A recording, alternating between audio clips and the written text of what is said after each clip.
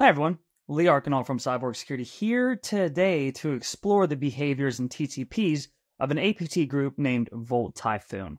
Now, Volt Typhoon has been getting mentioned in the news lately. Back in February, the Cybersecurity Infrastructure Security Agency, or CISA, put out a report documenting the observed TTPs and behaviors and technical findings of an attack.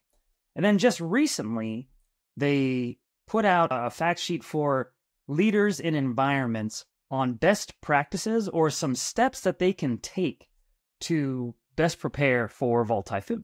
What we're going to do today is we're going to take a look at what Volt Typhoon is, where they're coming from, previous TTPs and behaviors, and how we can best prepare ourselves in a proactive manner to look for these adversaries in our environment, and how cyborg security can really help you out and aid in your threat hunting journey. All right, let's go. So I mentioned that CISA had pushed out an advisory talking about Volt Typhoon. Well, this was really a joint cybersecurity advisory. It had a lot of different agencies involved. You can see CISA's in there, United States Environmental Protection Agency, other agencies that were involved in the investigation.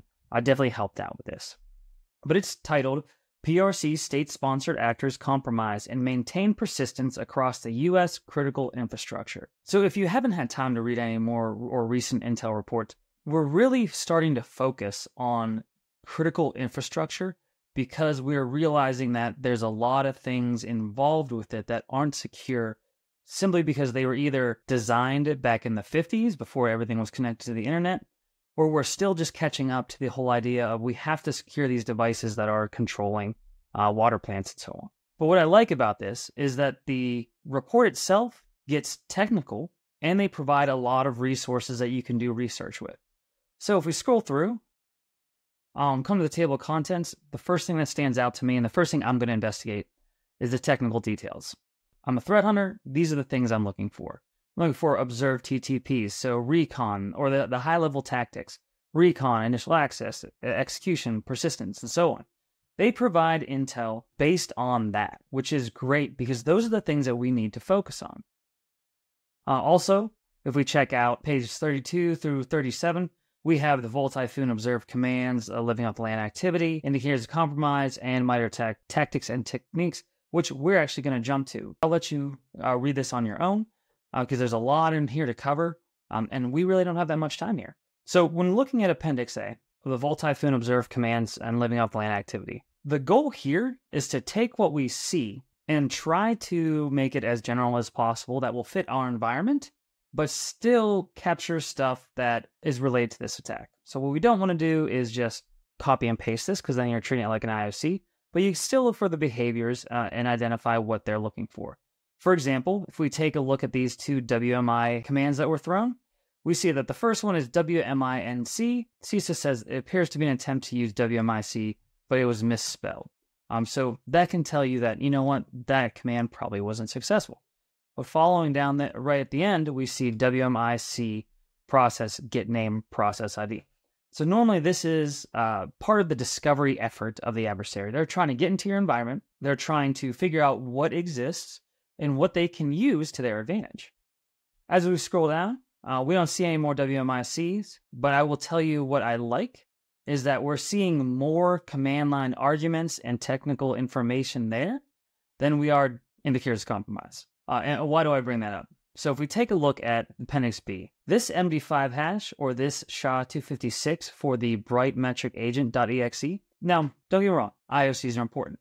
If we think that we are being attacked by the same organization, what we can do, we can simply take the IOCs like bright metric agent.exe, the MD5 hash, or the SHA-256 hash, throw that into our environment and search on it and say, do you see any of these artifacts? If there is nothing, there is the possibility that you get a false sense of security where you say, you know what, I don't see it. So we're not compromised. At the end of the day, though, if they just spelled this differently or changed it to just metric agent, all of a sudden your tools and your systems and possibly your searchers aren't finding it because it's named something different. Or if they change the code a bit and the hashes change. The indicators of compromise are quick wins. They're good tools for that, especially when it comes to a quick question of, are we compromised, or do we see this in our environment? That will provide you with a very, very quick one to say, yep, we saw the hash. We know this hash is malicious. Let's go into instant response mode. But to be more proactive,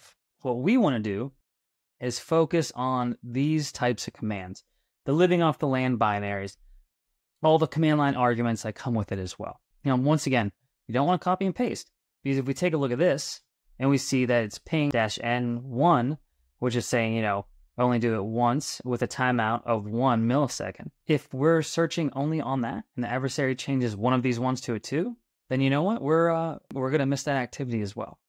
So how do we focus on behaviors? How do we get proactive about this? So we're going to get past the indicators of compromise and go straight to Appendix C. This is where I like to live, because these are the behaviors that are going to be observed or exhibited by any adversary, really. Not all the same. They all don't always do the same one, but there's a good chance that all adversaries have the same goal. Like they want to gather victim host information, or they want to search open website and domains, or, you name it. Whatever these tactics are, or these goals of the adversaries, they're probably going to span across. But the way that you can start, if you do play the attribution game, the way that you can start figuring out who this is say, well, you know what? We see that Volt Typhoon uses hands-on keyboard command and scripting interpreter. They use PowerShell, they use Unix shell, and they use WMI. If you start picking and choosing these different techniques from different tactics or columns like valid accounts, exploitation or privilege escalation, then you can start painting a better picture and say, you know what? CISA produced this document that said these are the TTPs and behaviors that Volt Typhoon uses. We've seen 5 out of the 23, and we're going to continue hunting on it because we're looking for more activity to correlate to the same APT group. Now, that's not always easy. That might take some time, but that's eventually the goal. Now, we can also jump over the minor attack matrix. And what you can do here is they provide the same information, or not the same from that report, but they provide techniques used by Volt Typhoon again. These are from prior attacks. So what you can do is compare the CISA report to other reports that you've seen that you can extract from the minor attack matrix. Compare the TTPs and see what they've changed or what stayed the same. This helps with prioritization as well. So if you see a bunch of different TTPs lining up, and then some new ones or some old ones, I would definitely prioritize the ones that are seen in the majority of the attack. And then I would start going down the ladder and prioritizing, like, all right, well, what tactic are we looking for? We're looking for execution. We're looking for persistence. We're looking for defense evasion. You name it. But you can start mentally and, I guess, physically documenting what you're looking for throughout this process and planning out a hunt. And when you plan for this hunt, and then you take a look at the TTPs and behaviors, you're now in a proactive approach. And while we're not looking for IOCs that create a binary situation where if you see a malicious hash, you know it's malicious. But if you don't see a malicious hash, that doesn't mean you're not compromised. So we're trying to get away from that mentality. So one of the behaviors that Volt Typhoon has leveraged in the past is abusing Windows management instrumentation. Now I'm going to say abusing because yes, they're using it, but they're using it for nefarious purposes. So where do we come along and how do we help you in your threat hunting? Well, first, we created a Volt Typhoon hunt package collection. We looked at all the reports that have been published lately and in the past, and we said, you know what hunt packages do we have, or what hunt packages do we need to create that all line up with Volt Typhoon activity? Now, this isn't an exhaustive list, but these are behaviors that we've seen time and time again associated with Volt Typhoon. In this one, we're going to focus on the WMIC, Windows Internal Discovery and Enumeration. So jumping into the hunt package, of course, we can check out the description to see, what is this looking for. It will identify the potentially malicious use of WMI, Windows Management Interface, utilized for local enumeration and discovery of a host. So we'd like to point out potentially malicious because WMI can be used for enumeration and discovery in a positive, legitimate reason. If your admin is troubleshooting or something or needs to get information, that's what they might be using. How we tweak it is we're looking for things to aid that investigation. We're going to use Sysmon as usual. And I'm going to come down here to the Splunk query and I'm going to just click on Splunk endpoint for Sysmon.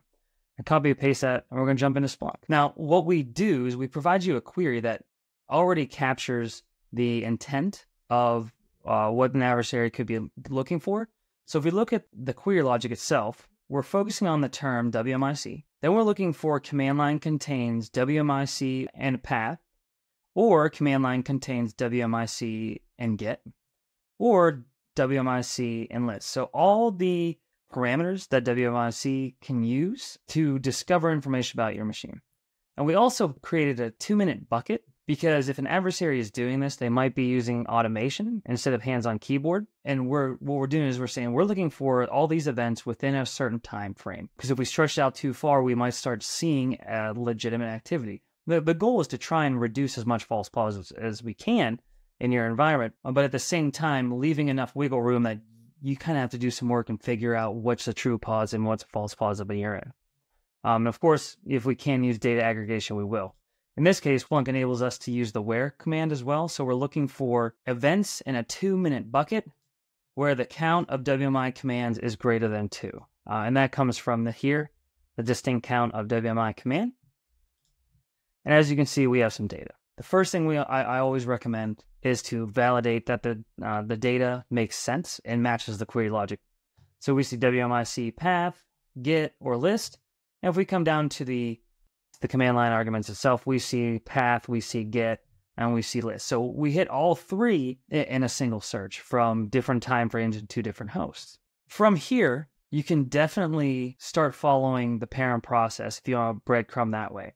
Or if you want to look for other activity that's happening, you can remove the time bucket and see if you have any more WMIC activity based on what you're looking at.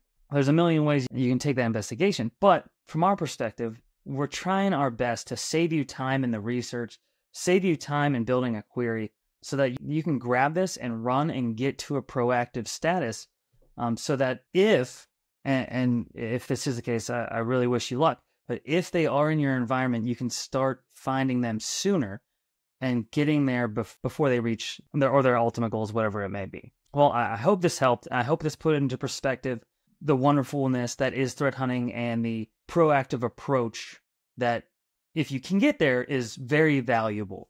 Because if you can find the adversary as they're moving towards their goal versus once they reach their goal, you're in a much better situation in general.